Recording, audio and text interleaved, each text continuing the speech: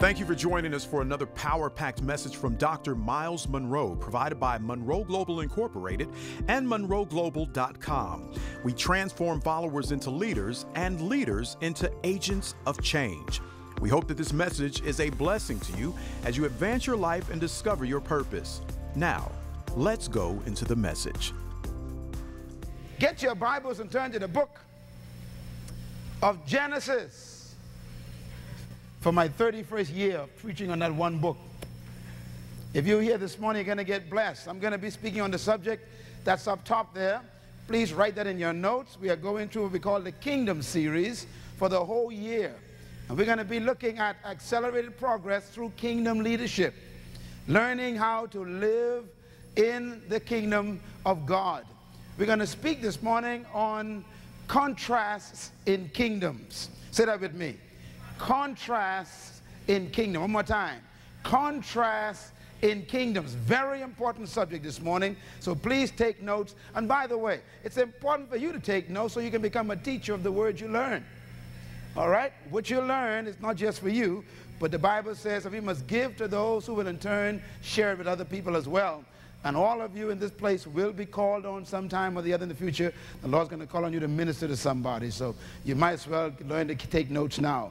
Every time we meet, it's Bible school, it's seminary, it's college in this place. And so you sit as a disciple. Disciple means student. You're a student of God's word and, of course, of his work. Contrasts in kingdoms. We're going to talk about that this morning. I'm going to use some of our information here on our PowerPoint so you can kind of learn pretty fast. The scripture I want to start off with, just a review, is Matthew chapter 24, verse 14. Remain in the book of Genesis, please. In Matthew 24, 14, it says, "And this gospel of the kingdom will be preached in all the world as a testimony to every nation, and then the end will come."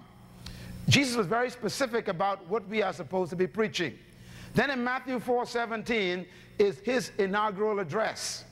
The first public statement made by Jesus was this statement in his ministry. It's found in Matthew chapter 4, verse 17. Very important verse. This is the first public statement made by Jesus when he began his ministry. He began with this word, repent. Repent means what? To change your mind. It also means to change the way you think or the way you've been conditioned to think. Change your thinking. Then he says, because the kingdom of heaven has arrived. The King James Version says, is at hand. The original Greek written there is, has arrived. So he was saying, repent or change your thinking because a kingdom of God has come to earth, it has arrived. Look at the connection between the two statements. One, he says, change your thinking. Why? Because the kingdom of God is here. In other words, before the kingdom of God came back to earth, he says, your thinking was okay. But now that it's here, you've got to change the way you think. The word repent doesn't just mean to change your thinking, but it means to reverse it completely. In other words, to repent means to turn completely around in the opposite direction in your thinking, which means that to live in the kingdom of God, you've got to think the opposite to the way you've been taught. The kingdom of God takes everything that's been right side up and turns it upside down. So to live in the kingdom of God, you've got to think and act and believe completely opposite to what you've been taught. This is why repent is so important. Because repent is not feeling sorry about what you've done. Repent means to change your mind. Why? Because as a man thinketh in his heart, so is the man. So if your thinking doesn't change, the man doesn't change. So Christ says to live in this kingdom, you've got to change your thinking, which will change your life, will change your mind. I think his first statement implies that the kingdom of God is a contrasting kingdom to the one you were born in and lived in all your life. You've got to think differently to survive in the kingdom of God. Let's take a look at some of the thoughts concerning this kingdom. Number one, God's original plan was to extend his heavenly kingdom on earth through mankind. That's God's original purpose and still is. Number two, God's purpose was to establish a family of sons and not servants. And number three, God's purpose was to establish a kingdom of sons and not subjects. God didn't want to rule over slaves. He wanted to have a family that shared his rulership. And that's a different concept of kingdoms. And then number four, God's purpose originally was to establish a commonwealth of citizens and not Christians. I want to contrast these two terms because Christians are religious people, but citizens are legal people. God did not want religious people. He wanted to have legal people, people who have a legal right to be a part of his family. So you will find Jesus distinguishing these two all through his teachings. In the book of John chapter 8, in my mind, I see it now going through my spirit.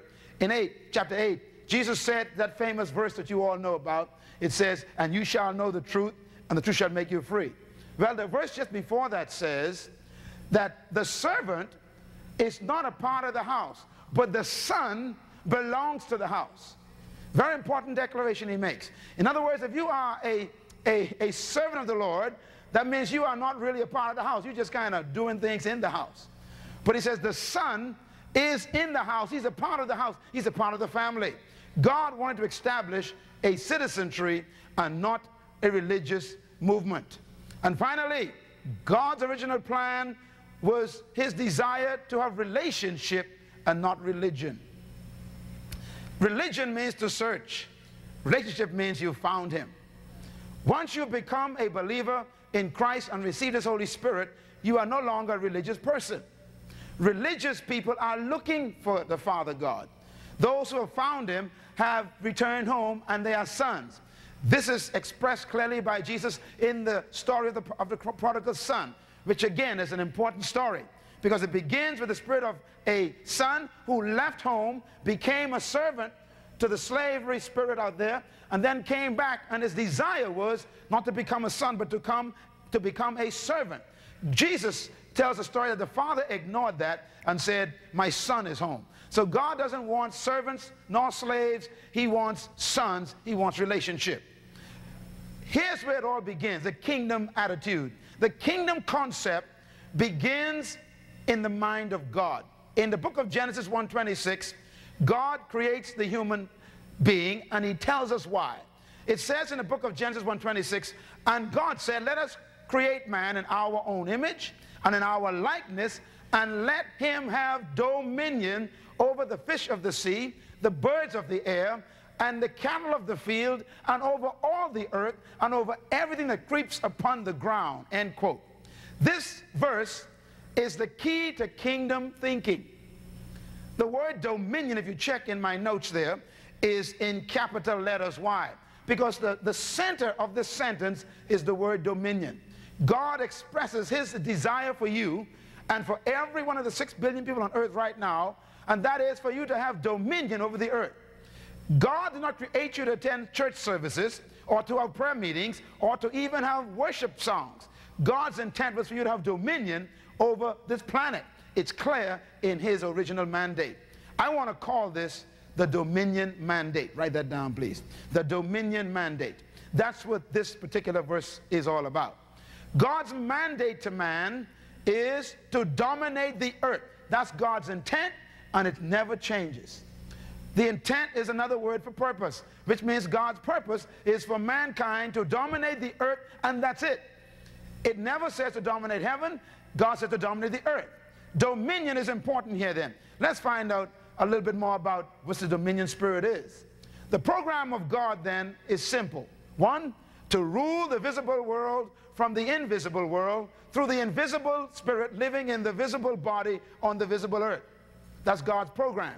In other words, God wants to rule the seen world from the unseen world where he is by living in the unseen spirit of man in the seen body that is on the seen earth. God's program then was to rule the invisible from the invisible through the invisible living in the visible on the visible. Is that indivisible?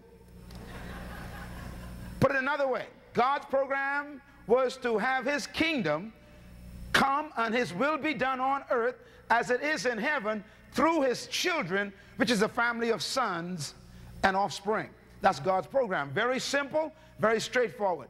God, therefore, wanted you to have what I call the dominion leadership mandate. Write these terms down, please. Here's what the Hebrew word dominion means. Dominion means, number one, to govern. Secondly, to control. Thirdly, to rule. Fourthly, to manage. Fifth, to master something. And sixth, to lead. All of these are important to you because that is what God intended you to do. God intended and originally desired for you to actually become a governor.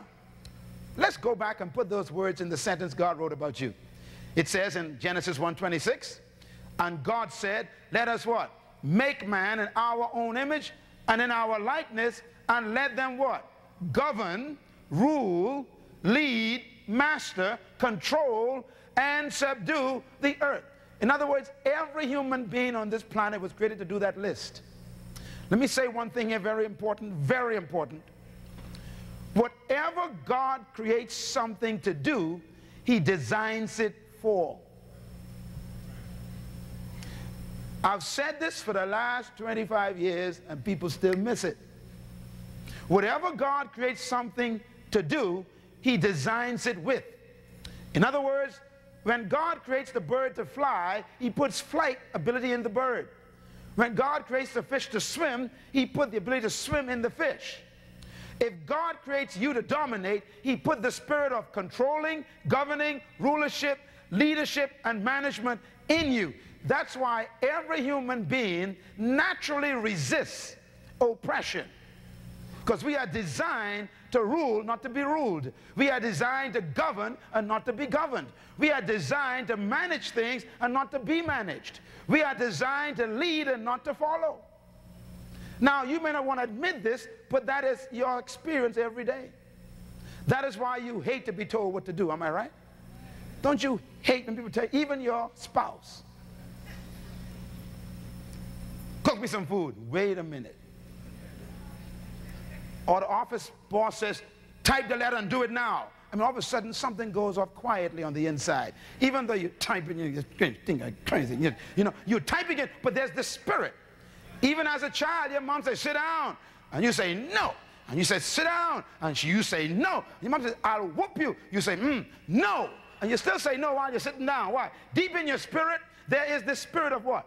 Government, rulership, control, management, and leadership, and mastering. You are designed for that. That's why the Holy Spirit himself will not violate God's original spirit he put in you. The Holy Spirit does not really control your life. He convicts you, he will guide you, he will lead you, but never drag you. Can I hear an amen? He himself will not violate the spirit he put inside of you because he gives you whatever he designed you to do. So leadership is not something you really have to study. It's something you got to discover already on the inside. Everybody in this place was born to lead. You were designed to master. You were equipped to control, and you have the spirit of leadership. This is why every person that God has called through the Bible's history and story, he always addresses them based on what he knows about them.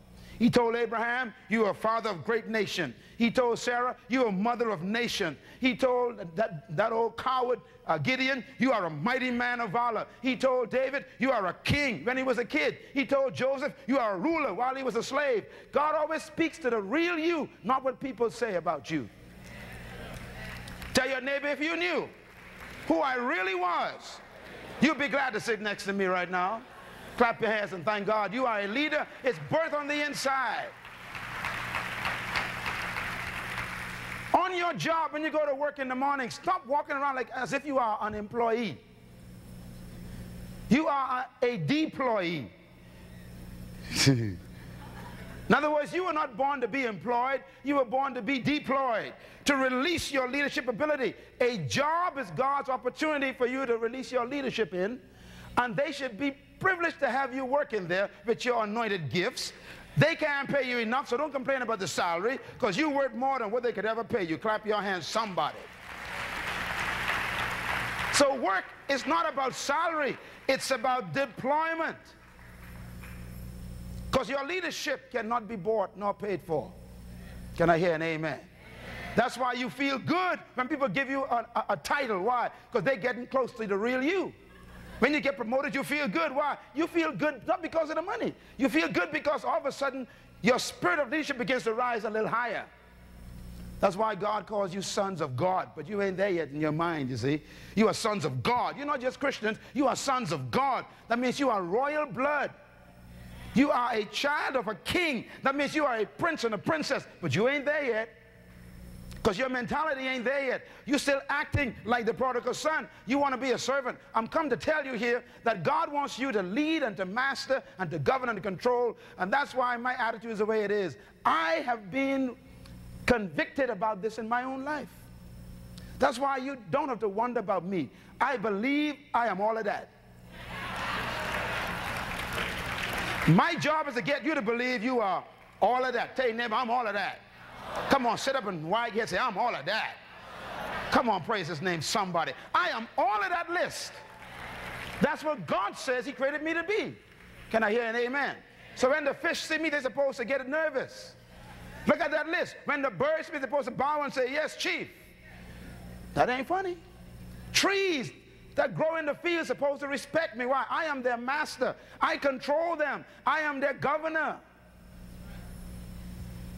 This is why we should never oppress people, control people, depress people, oppress people, suppress people. We are attempting to do something that God wouldn't even do himself. Let's talk about what this kingdom is all about then. God wanted you to be kings over the dome of earth. Dome means dominion. Dominion, which means domain. You can only dominate a domain. That's why God specified your domain. Let them have what? Dominion over the earth. So you are the dominator and your territory or your domain is earth. So your domain for dominating is earth. So you are a ruler. Everybody say ruler? The word ruler is the same word for king. And the word dominion means to rule. So you are the king of the domain. So you are the king of this domain of earth. So you are the kingdom of God on earth. The kingdom of God, therefore, is not earth. The kingdom is the functioning of the rulers on the domain. That's the kingdom. So the kingdom is not the physical planet. The kingdom is you carrying out the dominion of God on this planet. It's you who are the kingdom. You are the king, ruler, dome, domain. You are the kingdom. You are the kingdom. You are God's kingdom on earth. Which means that every one of us are kings over the domain of earth, and that's God's property. So the word domain means territory. Territory. It's important to remember that territory is necessary to be a king. God gave you a territory. What was the territory? It's found in the book of Psalm 115. We read it last time, verse 14 and 15 and 16. It says, he who created the heavens and the whole earth is the God of heaven. Verse 15 says, the highest heavens belong to the Lord, but the earth he gave to man. Psalm 115, verse 15 and 16. Powerful verse. The heavens belong to the Lord, but the earth he gave to man. Heaven is God's territory. Earth is whose territory? Your territory. That means your domain is earth. Hey, boys, I was born to dominate earth. Say it loud. Let your lungs get some excitement. Say it. I was born to dominate earth, not heaven. That's why going to heaven is always a temporary excursion for a human spirit. Because that's not your territory. Your territorial domain is earth. That's why you're coming back here. Even if God got to create a new one. And he will. Kingdom is a domain under which the influence of the king gets its impact. In other words, a kingdom is the domain that is influenced by the king. That's what kingdom means. Now, God's goal is the kingdom of God on earth. Some of you read the Bible many times. You've read the New Testament and the four Gospels. You got confused, right? Because you keep saying sometimes Jesus would say the kingdom of heaven. Other times he would say the kingdom of God. Then he would say the kingdom of heaven. Then he would interchange. He said the kingdom of God. Now, whenever he used the kingdom of God, he's referring to headquarters. Got it? He's referring to the actual impact and influence of God himself. When he talks about the kingdom of heaven, he's referring to its impact on earth. So he's talking about transfer of power. That's why he kept on saying the kingdom of God is like, and then he would explain these things called parables. So the kingdom of God, the kingdom of heaven are basically the same, except one of them is referring to the actual rulership of God. The other is referring to the transfer of that rulership to a territory. So the kingdom of God is God's rulership within the heart of a spirit of man, and the kingdom of heaven is when that impacts the man's environment. In other words, we can take the kingdom of heaven to our work every morning and influence that whole place with the kingdom of God by us taking the kingdom of heaven in us to that place. And that's why Jesus said the kingdom of heaven has come to us. It has arrived. The fall of mankind was a problem. In the instatement of a new counterfeit kingdom called the kingdom of darkness, very important statement in the Bible, it calls this kingdom that man fell into the kingdom of darkness. Everybody's the kingdom of darkness. Write the word darkness down. What does darkness mean? It means ignorance. Hebrew word there for ignorance. The Hebrew word is very important. The Greek word is also the same word as absence of knowledge. In other words, the kingdom of darkness is a domain in which a king rules by ignorance. Interesting. So who is the king of the kingdom of darkness? Obviously Satan. The Bible says that the satanic ruler of this world has blinded the minds of those lest they see the glorious gospel of the Lord Jesus Christ. That's 1 Corinthians chapter 5.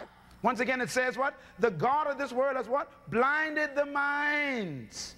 What's your mind? That's your source of knowledge.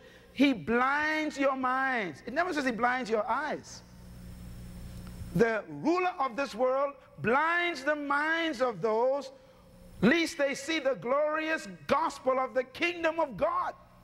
So we got two kingdoms going on here. We got a ruler who rules by ignorance, we call it darkness, and we got a kingdom that rules by knowledge, which is light.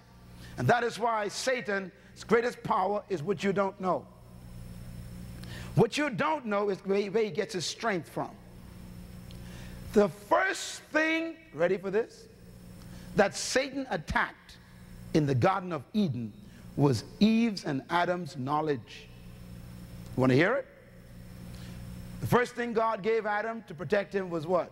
Information. He says, if you don't touch that tree and you obey my commandments, you shall live. The day you eat from that tree, disobey my commandment, you will die. So what did they have? Information. They had knowledge. In chapter 3 of Genesis, Satan shows up. His first statement was, did God say? What is he talking about? Did you get information? Did God say, if you eat from this tree, you will surely die? And Eve responds, God did say. We did get information about the tree. Then Satan decides to attack the knowledge they had. He said, but God knows. Where did he get that from? He says, God told you that because God knows that if you eat from that tree, you won't surely die. You will become like him. They already were like him. His first attack was to doubt the knowledge you have. Is that deep?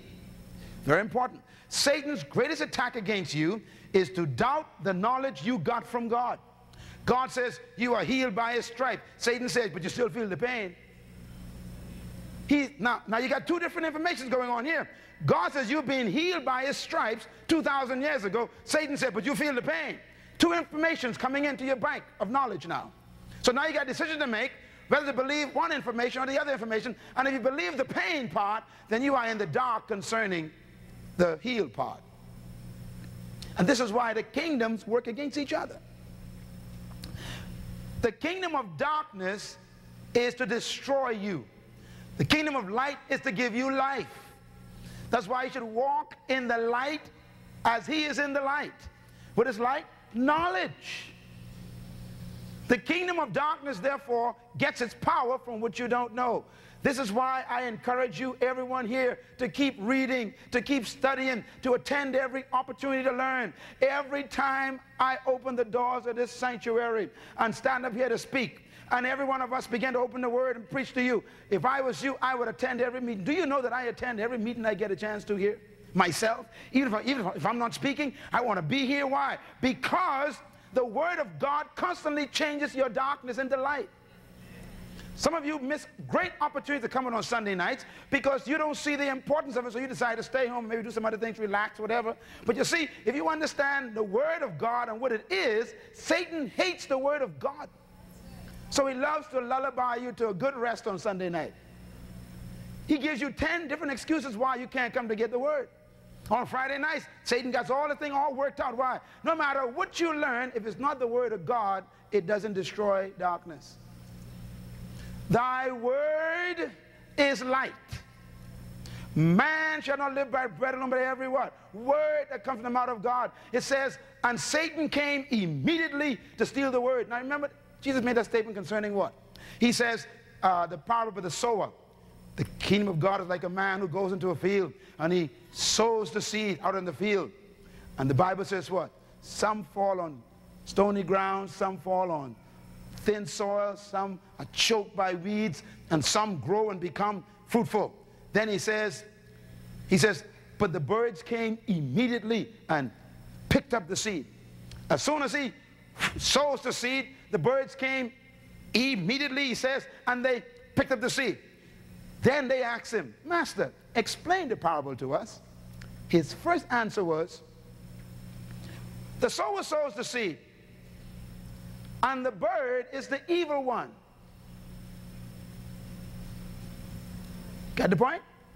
He said, before the seed even gets set in the soil, the evil one goes after the word. Please notice, he doesn't go after you.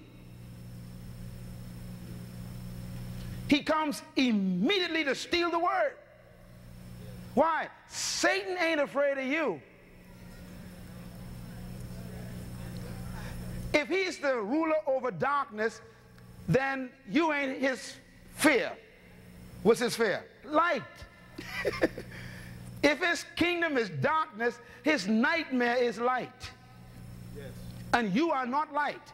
You possess light when you possess the word. The entrance of your word bringeth light. Thy word is a lamp to my feet and a light. In other words, it's the word you need to keep getting, not fat on food. Satan is afraid of the word. He comes immediately to steal the word. So we got the kingdom of darkness and the kingdom of light. We got the kingdom of revelation knowledge and the kingdom of ignorance. That's what we are fighting in. The Bible says you were born children of darkness. In other words, you was born stupid. Sorry, you were born ignorant. Until you meet God and start to learn his word, you are in darkness. That means if you went to college and got a PhD but don't know Jesus, you got a lot of dark information. You all hear me? You can have a PhD, DDD, 5 PhDs, but if you don't know God, you are educated in darkness. You are highly darkly educated. The Pharisees had that problem. They were doctors of the law, the Bible says. They had doctor's degrees in the laws of their own learning. And the Bible says they were ever learning but never coming to the knowledge of the truth. In other words, it's possible to go to school. Some folks never graduate. You notice that?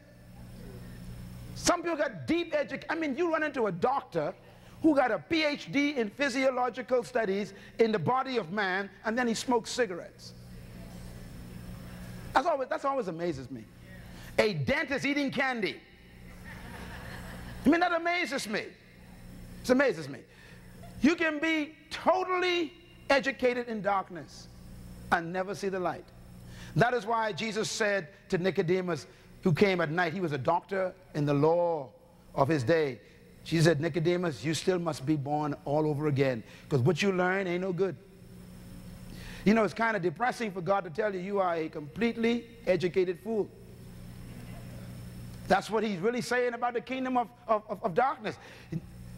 Darkness is is absence of the information from God. Look at Romans 12 too. Very important statement.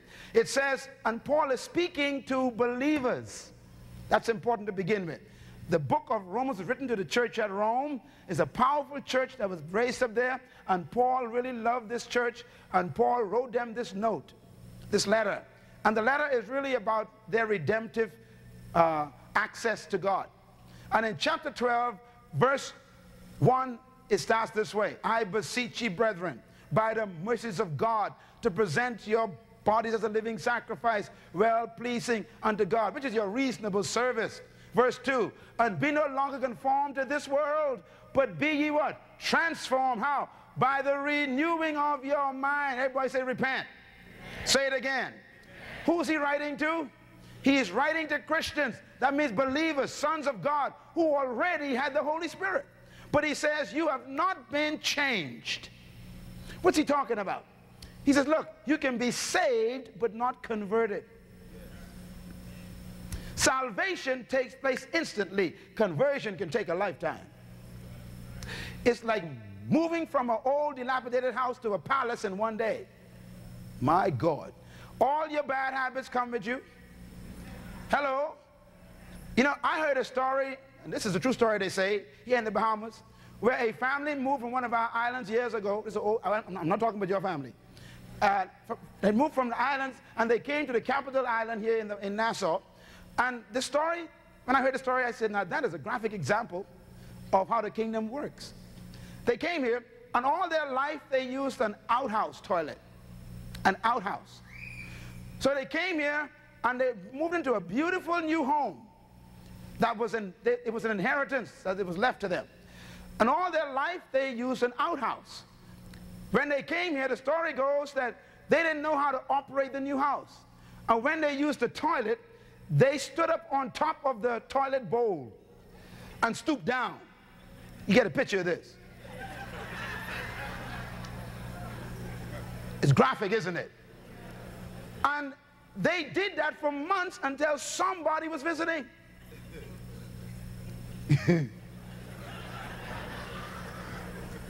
And the family that was visiting them was wondering, I saw your son, a little boy, in the toilet, a little kid. And they said, what is he doing? They said, why, what's the problem? And the family member says, the kid is standing up on the bowl, stooping down on top of the toilet bowl. They said, so what? That's how we live in the kingdom. We live in the kingdom of God, but bring our old habits, our old mindset. So Paul is saying, be ye transformed by the renewing of your mind. The word transform is the Greek word metamorphe. That means metamorphosis, which means to be a complete change. He's telling us that we haven't changed yet. To live in this kingdom, you need a complete revolution of mental state. You need to change the way you think. He says, by the way, the next verse is important. I'm not going to quote it up here, but it says, and then you will know what is God's good, acceptable, and perfect will. That's a powerful statement. He says, look, in order to capture God's perfect will for your life, you got to change your thinking. Now, I think Paul wrote these three words because I think they're different levels. God's goodwill is God's goodwill. You know, someone give you goodwill. Goodwill simply means that they tolerate you. You know, they kind of put up with you. Acceptable means that could pass. And I think a lot of times God says, okay, I know you're in there, but that could pass. But the third one is God's perfect will. You are now exactly what God wanted. And the only way to get there, Paul says, is to have your mind transformed. Have your life transformed by what? Renewing the way you think. So the thinking brings the transformation. The two kingdoms, therefore, are completely opposite to each other. Jesus, therefore, came to introduce this kingdom, and that's why there was such a conflict with him. Let's talk about briefly how he introduced the kingdom. Number one, he came to reintroduce the kingdom of God to man on earth. Matthew 4:17. Very simple. Repent, for the kingdom of God has arrived. He also came to restore the righteousness and holiness of mankind. In 2 Corinthians 5:21, it says, for we are a new creation in Christ Jesus. It says, for we have been made righteous by him. He who knew no sin became sin, that we might become the righteousness of God in Christ Jesus. I write that word righteousness down, please. Jesus came to make us righteous again. The word righteous doesn't mean to wear a long dress, a long hat, an ugly face, and a white Bible, white shoes, and all them other things. It doesn't mean not to put on lipstick and don't wear no earrings, all that stuff. That's not righteousness. The word righteous is a legal word, not a religious word. And the word righteous means to position oneself. It means right positioning. Jesus came to make us righteous again, which means he came to put us back in the position where we are in right relationship with God again, so that we can be qualified to receive the promises of God. This is very important to kingdom thinking. You see, when you live in a kingdom, you're talking about a kingdom, a governing rulership, and you are the domain. So the kingdom of God is God's rulership over your life, which is his domain. And then when you rule the earth, that's the kingdom of heaven having its impact through your life on the physical planet. Think about this. When Adam sinned, the Bible calls him unrighteous. In other words, Adam went out of position with the government, and therefore all the rights that he had as a citizen were canceled. There may be some of you here who were in prison some time ago, or maybe you have a family member who's in prison, or know somebody who may be in prison. Do you notice something? Whenever a government has a citizen that breaks the law and they are incarcerated, what's the first thing they ask for? What do they ask for first? Your passport. Why? Can't travel no more. Now, what is your passport? Your passport is your highest component of citizenship. Without a passport, you are not a citizen anymore. I want you to think about this. Now, why does the government grab your passport as soon as you are considered improper in their kingdom? Because they make you an uncitizen. I didn't say non-citizen, because you're still in the country. But you are an uncitizen. Everybody say un. Say un is not none. This is very important. You are still a citizen because you're in the country, but now you are under the complete judgment of the government. So the government takes away all of your rights. You become out of position with the government. Now, the government has what? A lot of promises they give to us, don't they? If you are a citizen, you got the right to own property, to buy food, to drive on the streets. You got the right to protect property. You got the right to vote. You got the right to do all these things as a citizen. If you are in prison, you can't vote. Did you know that? If you are in prison, you can't drive where you feel like. You can't eat what you want to. You can't sleep when you want to. You can't go to bed when you want to. When you are in prison, they literally take over your life. You are under the control of what? Judgment.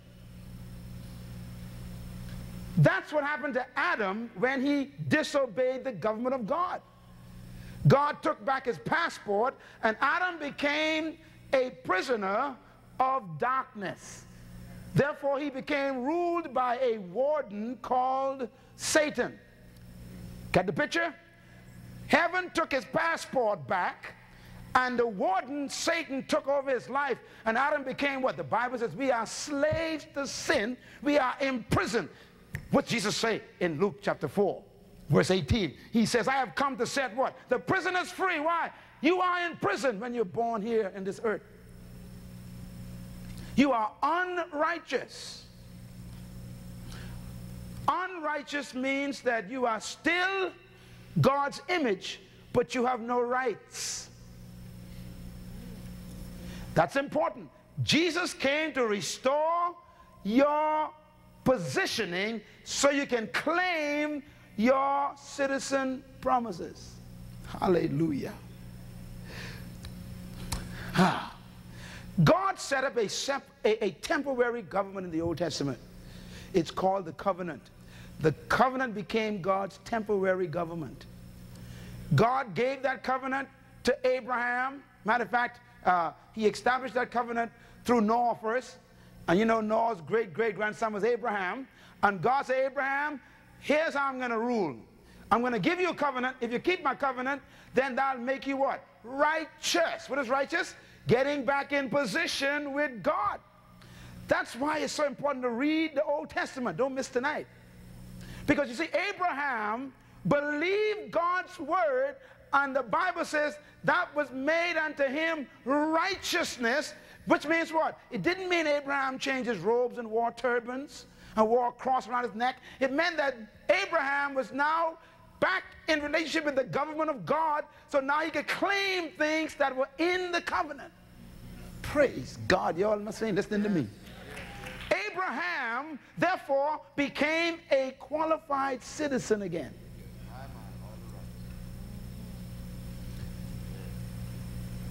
Paul talks about Abraham a lot. Do you know why? Because after Abraham came who? Moses. And by the time Moses showed up, these people knew nothing about God. They were in Pharaoh's prison for 400 years, which means that they didn't even know God. That's why Moses had to go to them back to Egypt and had to tell them, introduce them to God. The people asked him, who's this God? Not just Pharaoh, the Israelites didn't know God. That's right. So God said, look, I got a big problem. Not only don't they know the covenant of Abraham, but they don't even know the God of the covenant. So he gave Abraham what? A list of laws called what? The 10 Commandments. And God says the first thing to tell them is don't worship no other God. He's trying to change their minds. Change their minds. Now, this is important here because you see, Moses ended up with a list of laws. Don't. Abraham had no laws. He just had a promise, and he believed it, and he became what? Righteous. He became in line with God again. Now, God says, for me to get them where Abraham was, I got to even get them to believe in me first. See the difference? Now, what happened was the last government element of God was the 10 Commandments. And so, when Jesus came, Christ didn't come to really talk about the 10 Commandments. He really came to talk about what Abraham got. Are you with me? So, when Paul writes, Paul says, when God promised Abraham, he was not speaking to Abraham, but he was speaking to his seed, which was Christ, that he would come to make us righteous. Jesus came to line you back up with the government of God so you can claim your rights. In the United States, just recently, I'm afraid to talk about it because it's a big argument right now, but in the United States recently, the former president, Bill Clinton, took a presidential prerogative. You all been hearing this on the news a lot, right? His prerogative is that he could pardon a certain amount of people as the president before he leaves office. He decided to pardon some people. Now, pardon is a dangerous thing. Because no matter what you've done, if the king or the ruler pardons you, you pardon. Now, the people who he pardoned, some of them were in jail. Others were fugitives on the run. The reason why there's so much argument about a few of these people is because the crimes that they are guilty of, people are saying, ain't no way we can let them go. But then the law says, constitutionally, if they are pardoned, it's as if they have done nothing. They get their passport back, they can travel where they want to, they can work where they want to, they can do business, they can buy and sell, they have no limitations. Like they never did anything. Do you know what Jesus did on the cross for you? Some of your backgrounds are so terrible, if folks find out about you, they won't sit with you no more. But there's a king who sat on a throne one day with blood dripping down his face, and he said, pardon.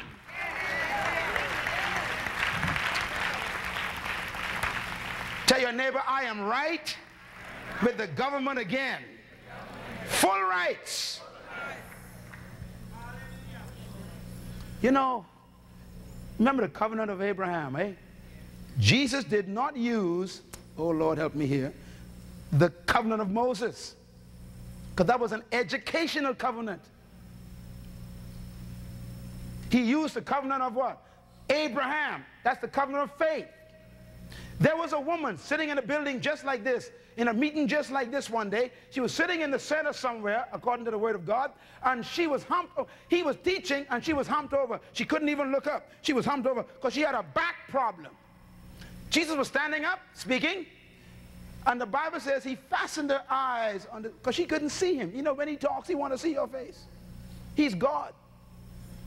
So she's humped over, and Jesus looks at this woman. And the Bible says, obviously he stared in such a way that everybody knew he gonna do something. It says the Pharisees, that's the big bishops who sit on the front row, all of them got nervous. And they start sipping. And they said, oh dear, it's a Sabbath day. What's he gonna do now? He gonna do something, he ain't supposed to work on the Sabbath. The Bible says Jesus heard them. Yes, don't let God hear you, because he'll do exactly the opposite of what you sipping about. It says he heard them, and before he addressed the woman, he took care of a righteousness problem. Well, come on, Doc. Take your time. You missed it. He said, look, I'm not here to talk religion, he says. I am here to talk government, citizenship, legal stuff. Now let's talk, he says. He says, this woman, first of all, isn't she a daughter of Abraham? Now, ladies and gentlemen, Abraham was alive thousands of years before this event. Come on, somebody. He said, but let me tell you something, people. This woman's citizenship is in order. Y'all better sit up straight. There's some stuff you're supposed to get this week, not because you are a Bahamian.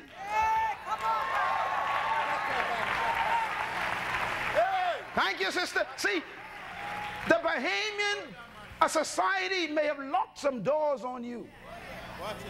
They may decide there's certain places you can't go. You can't go up the ladder. You can't go out and start a business. You can't. That's all right. That's their kingdom. But you operating under a different government. This woman was under a government of the Pharisees and scribes who said, keep your disease until you die. But here comes the king. Walking in the service one day, and the king said, let me tell you something.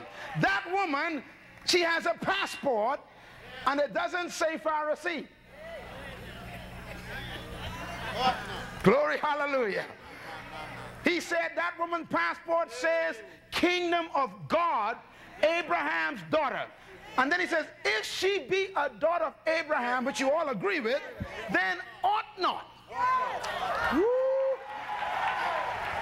Let me get out of here. I know you got to go home. He said, ought not. Tell your neighbor, ought not I be blessed. Say, ought not I be healed right now.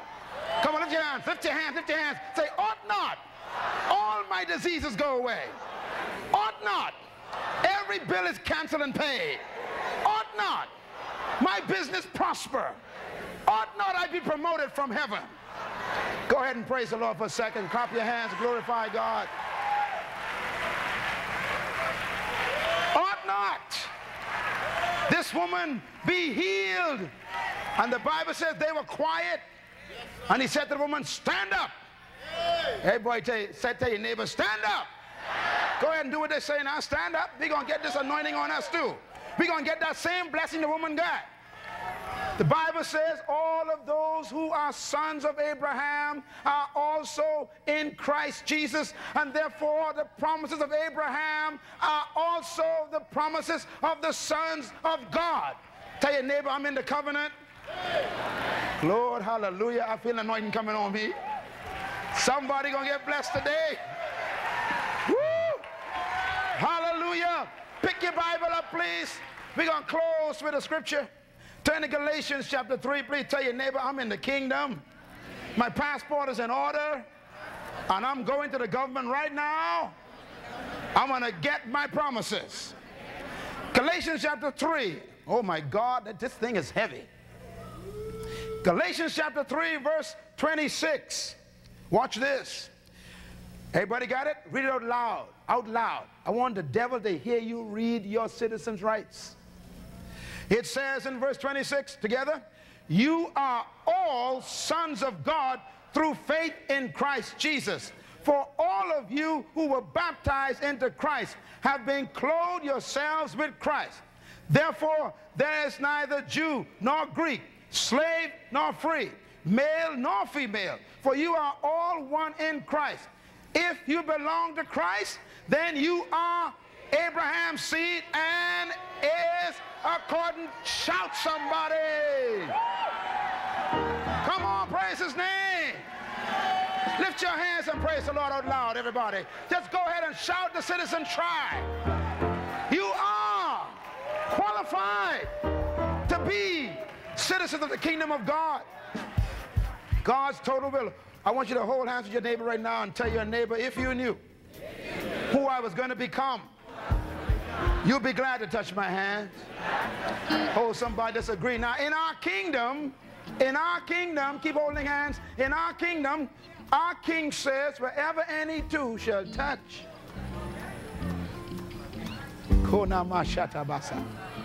and agree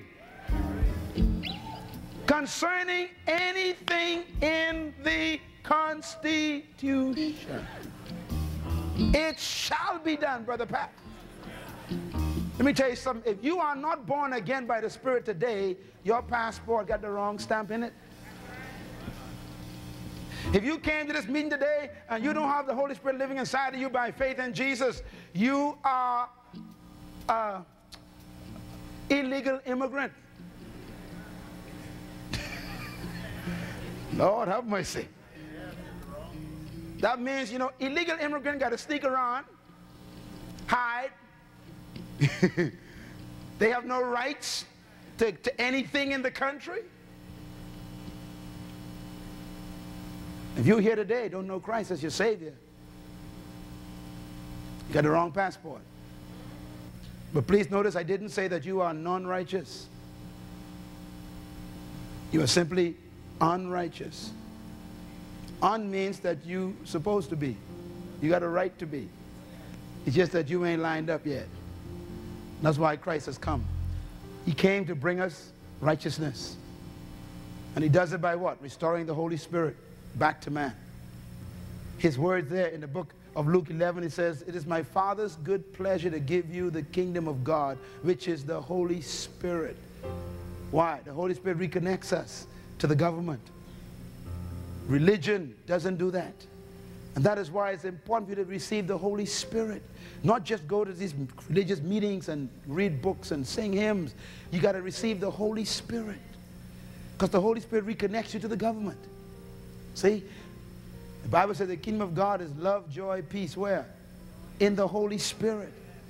He reconnects you to the government. He puts you back in line with the government. Then you can claim your rights. I want you to leave this place today. Going into this week, I don't want you to think about fumbling with your rights as a kingdom of God citizen. I want you to understand the rights you have. I told someone last week when I was in Tampa, Florida. I was telling this conference I was speaking at. I said, do you know that you have a right to go to see the president anytime? They were in shock. I said, in a democracy, the citizens have access to see the prime minister or the president anytime. In our country, you could demand to see the prime minister. Now, whether he will see you is a different problem. No, this ain't funny. Constitutionally, he cannot say he don't want to see you. Now, don't all go rush up there tomorrow. But I'm telling you, legally, as a citizen, you have a right to demand to see the highest executive in this country. And legally, you can take him to court if he doesn't want to see you. The kingdom of God is the same way. Once you qualify as a citizen, then the Bible says, come boldly. Don't stop to see Mary. Don't pay no dues to St. Francis of Assisi. Y'all talk to me before I go home. He said, look, you could come, but don't come crawling saying, Lord, if you will, let your grace squeeze me through. Lord, if you got a little space, shut up. He says, just burst down the door, come in. Why? You are a citizen, a blood-bought citizen. Oh, I love to be audacious when I know I'm right. Hallelujah. I say hallelujah. Some of y'all ain't been praying right the last 4 or 5 years. You come to Lord, please. Lord, please. I want you to get the kingdom mindset. You go and say, Holy Lord, King of the kingdom, based on the Constitution, no weapon formed against me is supposed to prosper, and this one look like it's prospering. Will you please take care of that for me? Come boldly. Okay, Lord, that's enough of this headache. According to my rights in the kingdom, none of these diseases shall come upon me. That was upon Pharaoh, and this was upon Pharaoh. Will you please handle this? And the health department comes. You are a citizen of the kingdom of God. Don't ever miss a session in this series. Because if you get this right, you're going to take over where you work in. All the things you've been under, you're going to be on top of them. He has overcome the world, therefore you, he says, will also overcome the world if you walk in his kingdom. You can find that today. Let's pray. Thank you once again for listening to this message, as we hope that it has been a blessing to you. Our goal is to show you new paths and opportunities so that you can discover your purpose. It is your love, support, and partnership that makes Munroe Global possible. Please visit us online at www.munroeglobal.com for more product, partnership, or to join us at one of our live events around the world.